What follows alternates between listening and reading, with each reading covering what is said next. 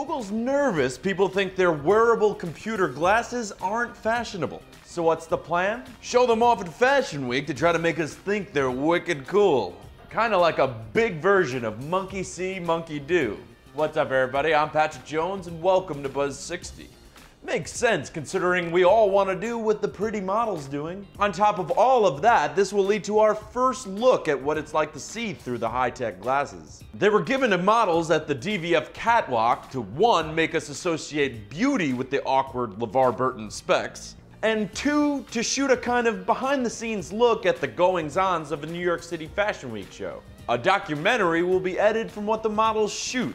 Technology and fashion together. They went together like lamb and tuna fish. I wonder how the fashionable angle will work for Google. There's a lot of weird looking pieces that come out on catwalks like the glasses these girls are wearing in the same picture. Unless that was Google's design. Going for the old mediocre looking girl standing next to an uglier one to look better by comparison trick. Genius. Buzz 60, now you know, pass it on.